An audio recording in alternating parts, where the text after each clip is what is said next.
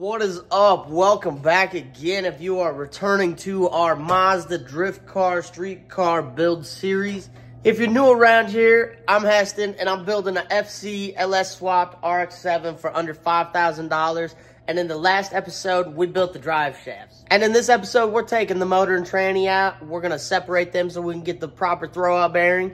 And then we need to pick up a couple U-joints for our drive shaft. And we should be able to start prepping the car for paint if we choose to paint. I am in a little bit of a hurry to beat the parts store closing, so I'm not gonna film a whole lot of this motor coming out and getting separated. But there is plenty of room. I cut out all the front of the car, and if you go back to episode 1 or 2 when we were putting it all in, you can see how the motor mounts are built. I have the bottom bolt unbolted already, and now I can pick up a little weight on the motor and unbolt this one, and they can come out of the car completely. And then I will use the motor itself to stop it from completely rolling, and then I will pick it up and just roll the car out. I will have to put a jack underneath the transmission for now, but once the transmission mount is out of the hole, I can just roll the car a little bit, and then I can pick everything up and push the car out of my way. Actually, you know what? We can leave the motor mounts on it. Hit the pan, and we're gonna go ahead and raise it up. Just to where our pan's gonna clear. I might have went just a little bit too high.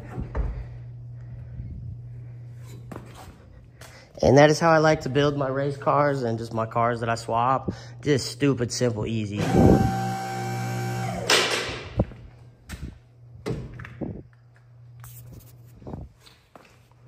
And now I got a motor and tranny out of the car. So I'm gonna go ahead and lift it up, swing it out of the way, and we'll yank that transmission off. Well, guys, we left off with taking the motor out of this car, and then I believe I left you hanging. But I got the transmission off. I got the old throwout bearing, release bearing, whatever, broke off of the shaft of the transmission because it was not the right one. But before we get into all that, we gotta get the lights turned on so we can see something in here. So with this pilot bearing, release bearing, whatever you want to call it, this one got stuck on because it was not the right size. And I learned that in 1996, they changed the NV3500 to an internal slave cylinder like this, which works all the way up to 2006. And the transmission that we have came out of a 94, so it's an external slave cylinder. But I think I have a solution to it, and next time we get a transmission, we're going to get the internal one. But how you tell is this giant slot here was for the external slave cylinder, and then on the 96 and newer, this is flat for the whole piece to slide on. But I think I got one that will fit on this. It's coming from AutoZone for $76. So Monday, when it gets here and they give me a call, we're gonna go ahead and throw the transmission back in the truck and make sure it fits before we buy that thing. But in the meantime, while we're waiting for that part, I'm gonna get my shop picked up, and then we are gonna start sanding on this car, getting it ready for paint, and we need to pick a color. If you have any ideas on a color, drop it in the comments below. Hell, if you like it primer gray, tell me to leave it primer gray. I'm open to that. We gotta get bash bars built. I gotta get some steel for a roll cage yet. And then we should be able to get a seat for it and then make it start. So I had to put the rear flange back into the diff. It was leaking on my floor every time I pushed it around. So got that done, the nuts tight, and I decided I just as well get these U-joints in this drive shaft. So let's go over this tiny little stub shaft, or the chode as you may. So, if you remember, we have a Express Van 3500 drive shaft right here, or a full-size pickup, and it is a 1350 U-joint, which is what this flange is that I bought. So now I can put these two together. And then on this other end, we'll put the slip yoke back on. And since I have this in my hand and I gotta flip it over, I'm gonna prove to you that there's a golf ball in here to balance this drive shaft.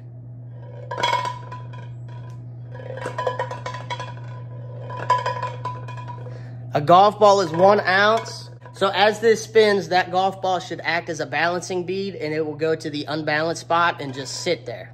Now, if it actually works or not, I have no idea. But we're going to find out, and I'm going to let you know how good this thing balances out. But we got to finish putting the flanges on and the slip yoke and all that stuff first. So, just like so, I got the jaws closed to where the U-joint will sit on it. And now, I'm just going to hit right next to the end of that weld, and it'll start knocking the joints out of it. So, you can see roughly where I hit it a couple times, and it just pushed the cap right out of it.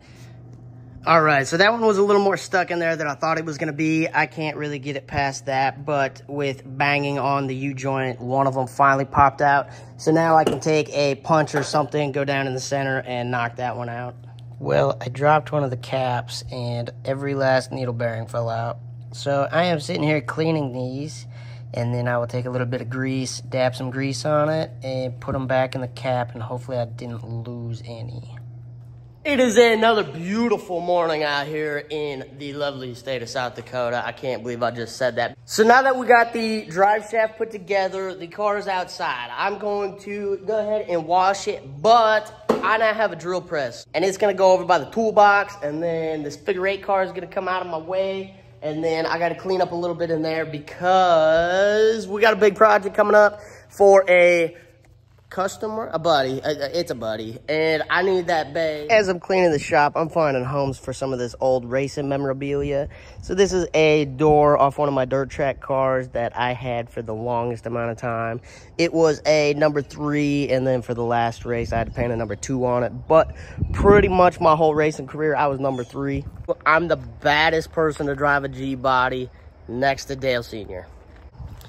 So I'm not real sure what happened to my box of screws. Jack might have grabbed them, but there was a couple nails sticking out, and I like that. But I just got the phone call of a lifetime. We got to get in the truck and haul ass to the parts store. We got to throw a transmission in the back of the truck first because the slave cylinder throwout bearing should be at AutoZone for the transmission. Now, I'm going to take you guys with, and you'll see if it fits. If it don't fit, you'll know don't order that one. And I've been dancing around this car long enough. This is a 90-something Chevy Beretta figure 8 car. It is not mine. This is my girlfriend's future into dirt track racing. She thinks she wants a sprint car, so we got to start somewhere. We picked this one up on Marketplace, already built. We got to fix a couple things on it. It had one good hit right in front of the wheel. Otherwise, this thing is solid still.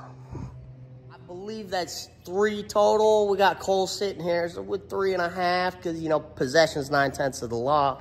So with 3.5 race cars in our possession, I believe that means we have officially started Steinfurth Motorsports. I have always wanted to own a motorsports team. I have no idea what that entails of. I have zero money to fund a race team, but I got a drag car, a drift car, a figure 8 car, my buddy's drift car, so I think we can get something done racing-wise, and your boy's quite the wheelman. Well, we're back from the parts store, and the slave cylinder did not fit our transmission. So we're back into the situation of finding a new transmission or figuring out a internal slave cylinder that will fit this transmission. I need a internal slave cylinder that will slip over the retainer plate versus the newer ones came with the internal slave cylinder, so they don't have the long shaft protector on the bearing retainer, so it just sits flat and there's nothing for it to go over. Speedway Motors does have one. It is taking everything in my power not to drive there because it is going to take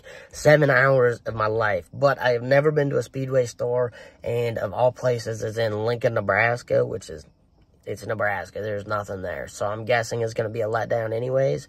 But that would be the place that would have the part for sure, and dial caliper it out. These parts stores locally, to me, they just don't carry manual stuff anymore because it is phasing out of the world.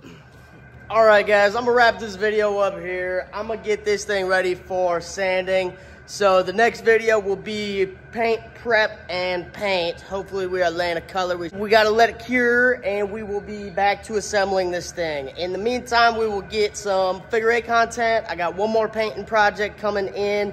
We gotta get the G-body in here on the laptop, get some PCMs and injector swapped out. And after that, this thing should be cured.